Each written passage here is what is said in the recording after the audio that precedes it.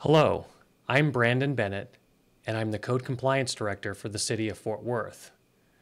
This is a real brief update on the West Nile virus.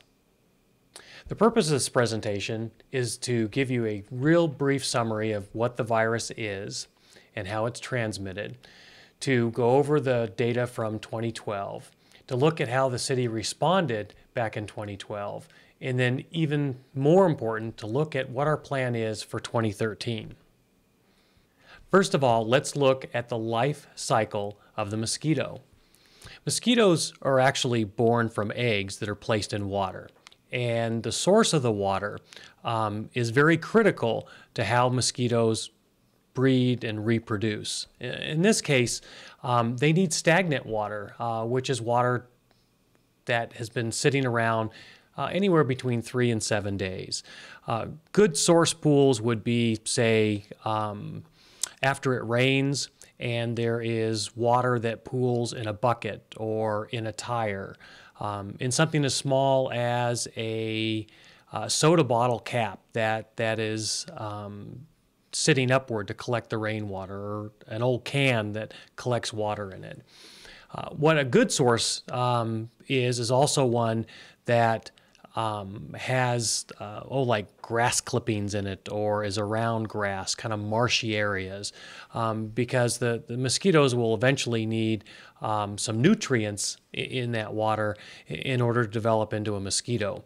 Swimming pools, rivers, lakes beyond more than 1 feet deep, none of those are good source pools for mosquitoes. In fact, there's nothing better than a good gully washer rainstorm in the middle of the summer to wash out all the stagnant water for us in fighting mosquitoes, because it also washes out the eggs, and then we have to wait for that water to get stagnant again for the mosquitoes to lay eggs.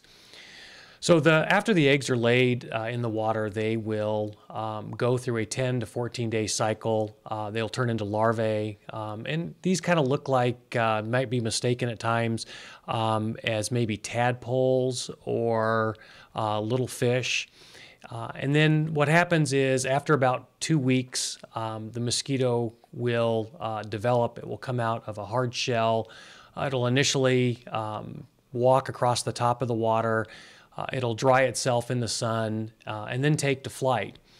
After taking to flight, it'll typically roost up in a tree, at least the Culex type mosquito will. And this is the type of mosquito which is most dangerous to human beings for giving us the West Nile virus.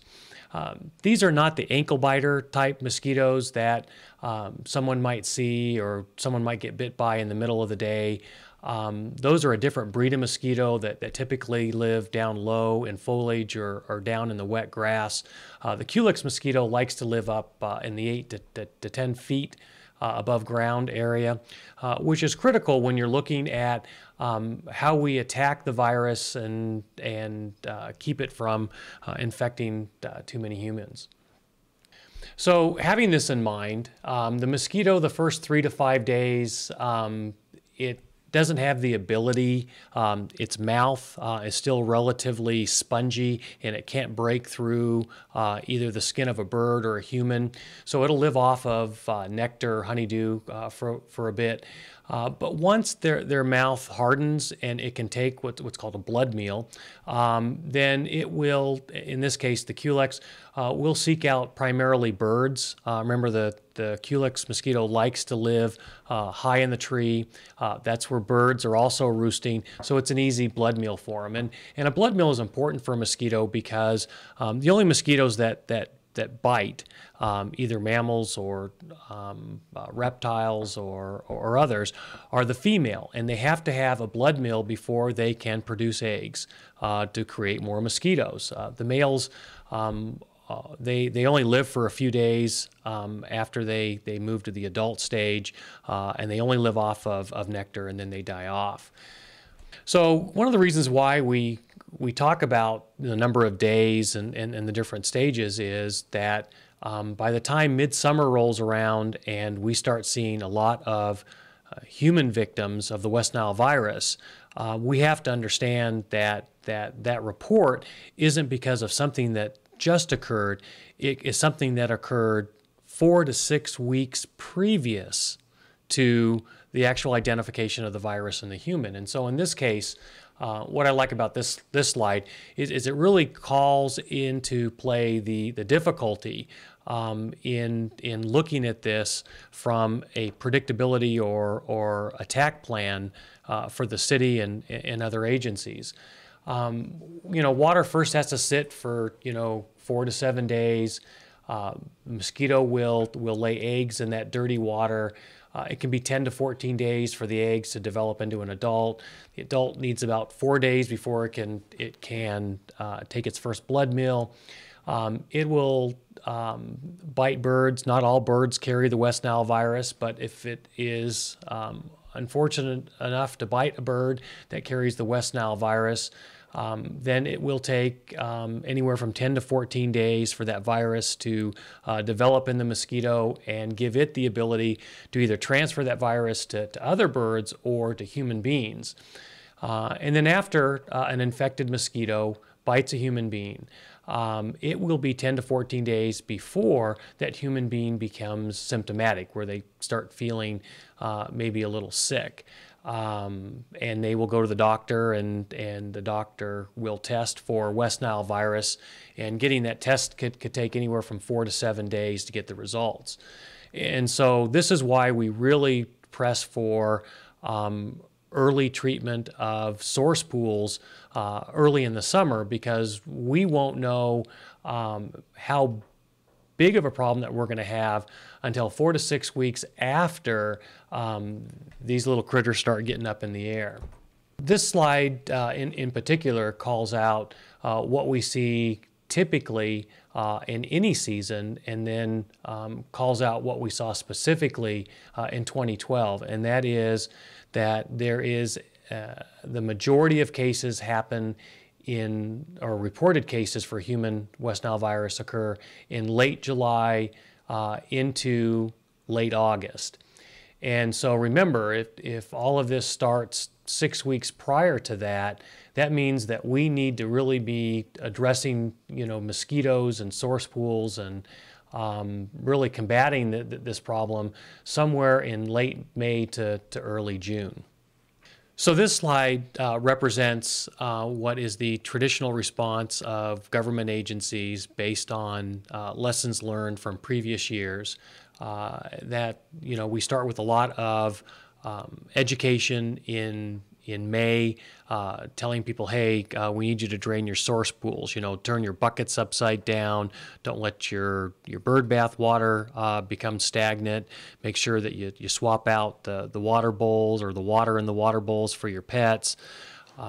Wool burrows, make sure they're turned upside down. Anything that can hold water is a potential breeding ground for mosquitoes. So, by addressing the mosquitoes on the front side, on the breeding, we reduce the number of mosquitoes that are in the air that could potentially take a blood meal from an infected bird and then transfer that virus to a human being. And then when we move into the June timeframe, that's when we really start pushing the general education, really pushing what are called the 4Ds. The Culex mosquitoes, the ones that primarily carry this virus, are most active at dusk into the nighttime areas, and then somewhat active at dawn. And so, we want people to stay indoors as much as possible during those time periods.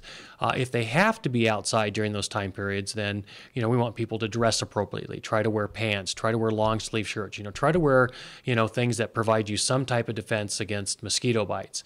And then we also promote as part of the D's is DEET, and that's a repellent. And there's lots of repellents on the market. You don't have to go with DEET, which is a chemical. There's Avon, Skin So Soft, and a lot of other natural products out there that work just as good. In fact, I would encourage you to go to the city's website for West Nile virus information, and there's a whole list of natural and chemical repellents and how long those repellents repellents will give you some level of protection. And they're rated much like sunscreen is rated. You know, the higher the number, the more protection that you would receive. As we move into later June, then into July, we start looking at some targeted outreach and education. And that's because it's at this time period that doctors will start seeing human beings that are showing the symptoms of West Nile virus, that they'll be tested for it. There's a positive finding that's reported to the health department, and then the health department notifies the city. We will go into these neighborhoods. We'll do door-to-door education. We'll do reverse 911 education. We will encourage neighborhood associations and others to hold town hall type meetings to get the information out. And then we'll also do an environmental assessment around all human cases, that we will look for source pools. Is there a source of water out there that is a breeding source for the mosquitoes? Because we do know that if we can reduce the number of adult mosquitoes, then we can also reduce the risk of transmission of the disease from bird to mosquito and then mosquito to human. And this includes also, we will do flyovers in these areas where we will look for like green pools, like abandoned swimming pools. If it's a swimming pool that is chlorinated and that is used, that's not a good source pool for mosquitoes. The Trinity River, because it's flowing water, is not a good source pool. Lakes that are deeper than 1 foot are not good source pools. I mean, you're really talking about, puddle type environments, wheelbarrows, buckets, things like that. We also really push real hard early summer a program called 5x5, and that is, most people that get bit by these Culex mosquitoes, because they're very weak flyers. These Culex mosquitoes they laid eggs, and then they hatched as a mosquito on the person's property or within 5 properties on either side of the person that was infected. And so the 5x5 is check your property and then go and talk with 5 neighbors on each side of you and make sure they're checking their property. That's one of the best things you can do to protect yourself and protect your community. When we start getting into late July and early August, we do a lot more mosquito surveillance and samples. If we start seeing multiple victims at that point, we will hold far more public meetings. And those meetings are not only to raise awareness to the risk, but it's also to raise the awareness that we may have to do some targeted spraying. When there's mosquitoes that are up in the air and they are transferring the West Nile virus to human beings, one of the most effective ways of reducing that risk is for the city to go and spray public areas in the evening. And we would typically do that after 10 o'clock at night and before 3 in the morning. And what we do is we make sure that the neighborhoods know when we're going to be there, how we're going to be there, and the type of chemicals that we may be using. We typically will hit the same targeted area, which is usually about a mile to a mile and a half from a center point, and that center point being an area where we've had multiple folks that have been infected with the virus. And what we use, the chemical that we use, is about 3,500 times less potent than the typical insecticides that you could buy from your neighborhood hardware store. And so it's important that we let people know about the health risks that are very minimal, to let them know when we're going to do it, how we're going to do it. And one of the benefits is here in Fort Worth that the particular chemical that we use is that it's more of a vapor than a spray. It'll stay up in the air for about 15, 20 minutes, and then it'll settle to the ground. And when the sun comes up in the morning, those rays from the sun actually inactivate it. And so at that point, it is not a threat to honeybees or butterflies or ladybugs or any of the daytime insects that are very beneficial to the environment. And we continue these activities through September until the threat decreases. When you look at some of the data, going back to 2007 into last year, as you can see, the there weren't a whole lot of West Nile cases. And there's two types of symptomatic type things that we look for on the virus. The blue line represents West Nile fever. And the vast majority of people that are infected with West Nile virus, they'll either not even know they were infected by it, that they're what's called asymptomatic, that there's no symptoms whatsoever, or they're developed flu-like symptoms, which is the blue line there. In less than 1% of all the cases, we'll get what's called neuroevasive form of West Nile virus. And this can lead to encephalitis, meningitis, some of the more serious diseases. This is what is most concerning and the highest risk of the disease itself. What we don't know is, for 2013, is whether or not these numbers will remain high, go higher, or drop off. This, for the entire nation and for all the scientists that are working on it, there's just no predictable model for West Nile virus that exists to tell us whether this trend will continue or not. So we're doing a lot of surveillance for 2013 and doing a lot more planning for 2013 just in case the numbers go higher. When you look at human case comparison, among the Metroplex. Fort Worth had, some of the lowest numbers so far as those that were infected with the virus, and in particular, those that were infected with the more severe form of it. When you look at Dallas, that got a lot of coverage in the news, about 7.7 cases per 100,000, and Fort Worth down around 4.2. When you look at West Nile virus, the strategy towards addressing the virus itself, and whether we spray or we don't spray, and where we educate and how we educate, and how we do surveillance, it's somewhat complicated and very much integrated with data that we can draw from multiple sources. So this particular map, we felt it would be easier to call out where our hot zones were last year using zip codes. And what I want you to know is that we did not spray the entire zip code where you see red and orange, which represents the highest number of cases. We did in each one of the orange zones, we did spray about an area of about 1 square mile.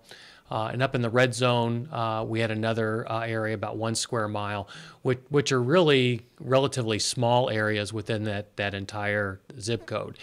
And what we found was that when we trapped mosquitoes and tested them for West Nile virus, there were a lot of positive West Nile virus mosquitoes in our traps.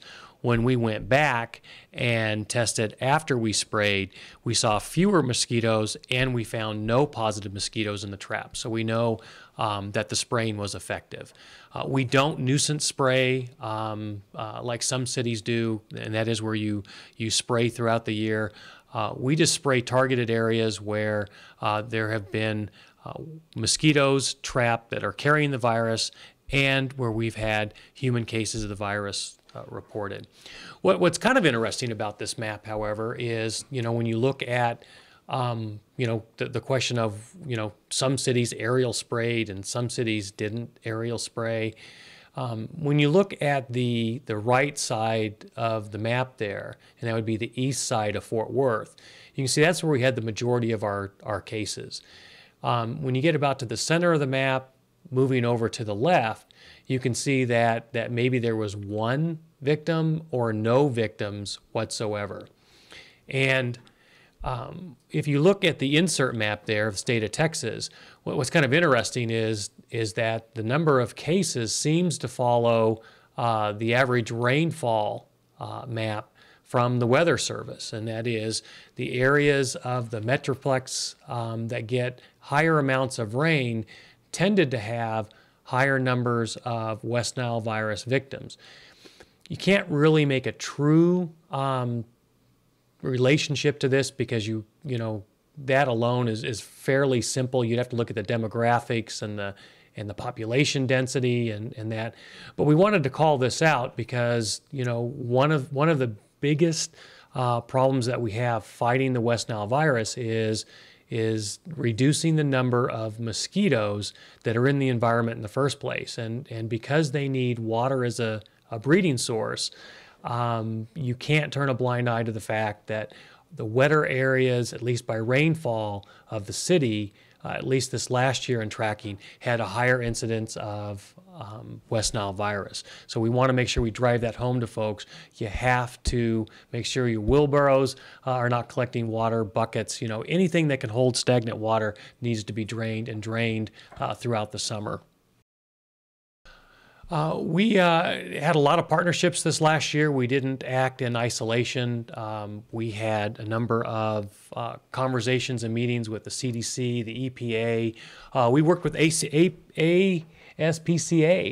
You know, there were rumors out there that the spray that we were going to use was harmful to cats. And what we found was what we were actually using would have to be 1,000 times more concentrated to even cause a rash on a cat. And much more higher in order to actually impact its general health. You know, we benefit by having UNT Health Sciences right here in Fort Worth.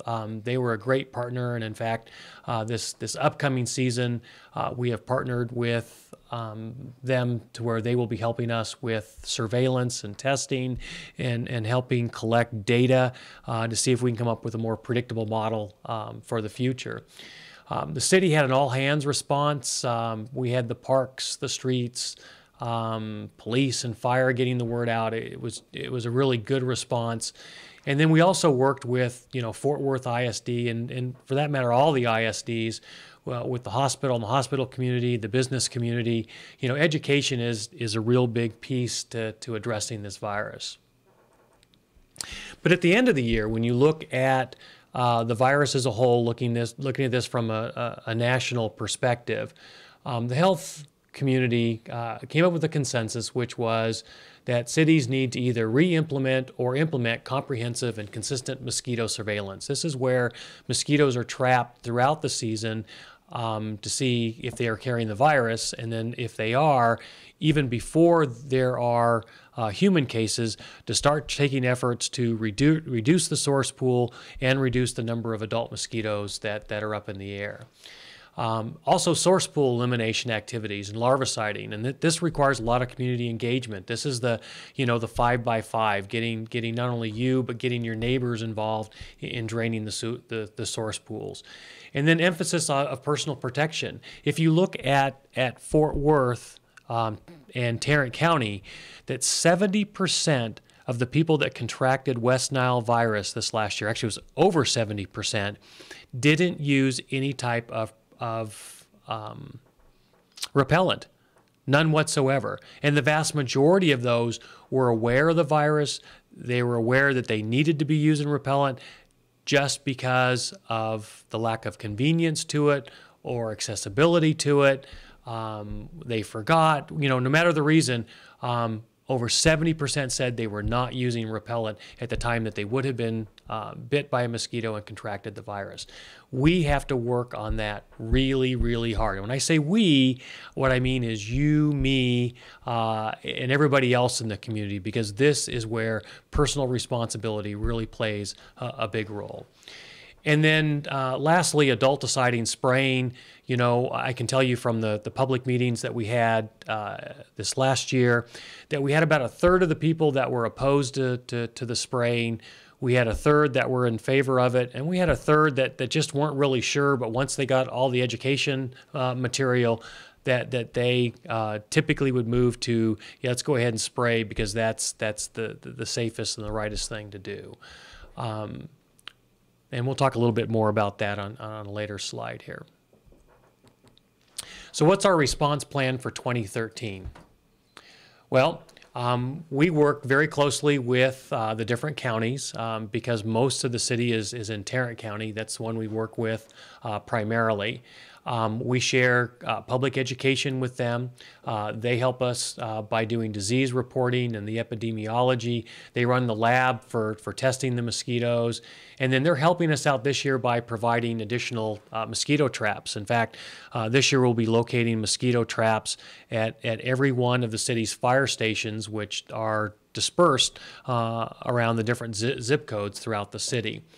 And then the city, along with public education, will actually conduct the surveillance, and we'll take the samples to the county, to their lab for testing. We'll help with larviciding and draining source pools when private property owners cannot be located or are unable to address the issue. And then adulticiding, which is the ground spraying, is something the city will do once again on a targeted basis based on a high incidence of adult mosquitoes carrying the virus along with humans contracting the virus.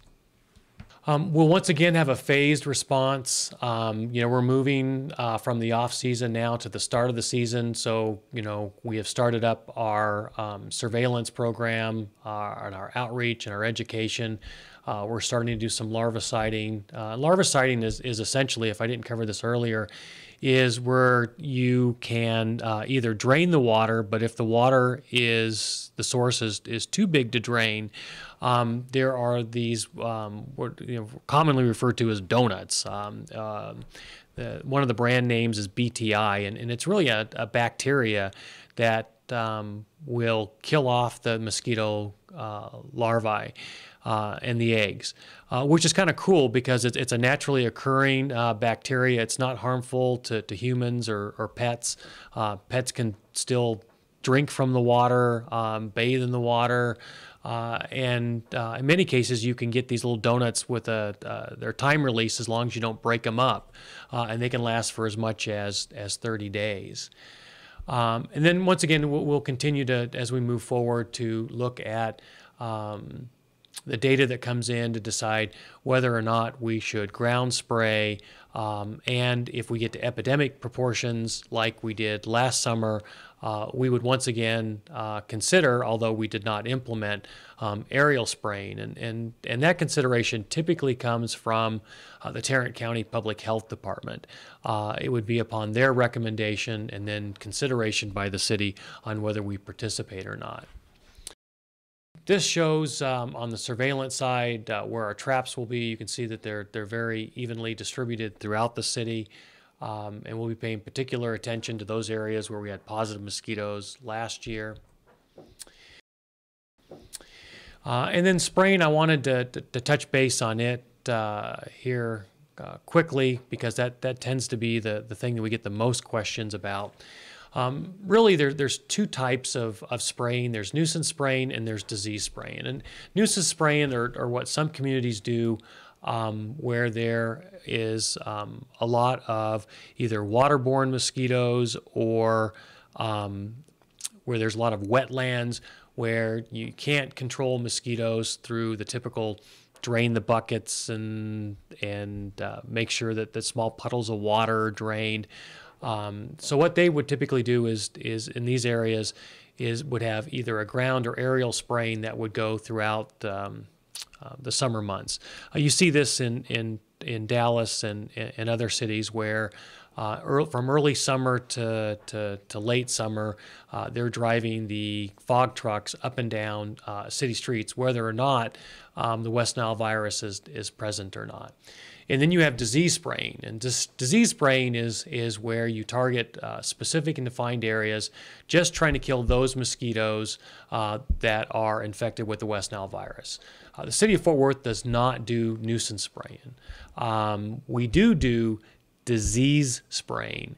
And we do that in a very specific and targeted area, and it was very effective this last year. In fact, Fort Worth was one of the cities that was used as an example of how to effectively deploy ground spraying in those communities that have not adopted a more broad or widespread nuisance spraying program or that have not opted into some type of aerial spraying. And then aerial spraying is when West Nile virus reaches epidemic status. That's when you really have to look at, okay, what are our options, and which option should we implement now, tomorrow, a week from tomorrow, etc. In our case, if you recall the map that I showed you earlier about where our cases were, we really had most of our cases in a very small and defined area. They weren't dispersed throughout the entire city, and it wasn't a big area like Dallas had. And so spraying was, as an option, was somewhat overkill to the problem that we were seeing here locally. That is, we would have sprayed the entire city, just trying to get at the mosquitoes in an area that was less than 1/3 of the city. And so that's why we elected to go with the ground spraying. I know for myself, I consider the over-the-counter products to be fairly safe, the Off and Deep Woods, but I am like, I think most of you, that do you ever really feel comfortable spraying a chemical on yourself, or do you really feel comfortable with a truck driving up and down the street, putting a fog up in the air to kill mosquitoes at night in a community spraying program? So we try to balance the risks on both sides, the chemical risk and the virus risk. And I hope you found this information, summary information, helpful. I can tell you that the city's website, www.fortworthtexas.gov/West Nile virus. We have lots of helpful links there to how to control mosquitoes in your backyard, repellents that you can use, both natural and chemical. What our game plan is, whether we're going to be spraying in your neighborhood. You can request, public meeting with us through your neighborhood association or business group, or just get all your neighbors together and we'll come out and talk with you.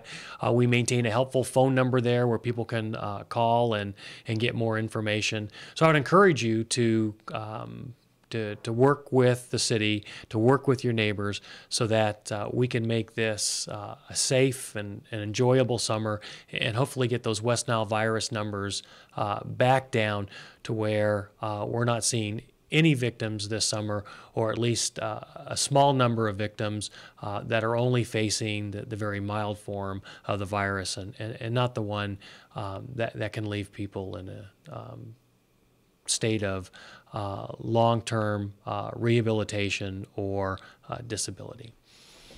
Once again, I'm Brandon Bennett, and I'm your Code Compliance Director, and thank you for listening.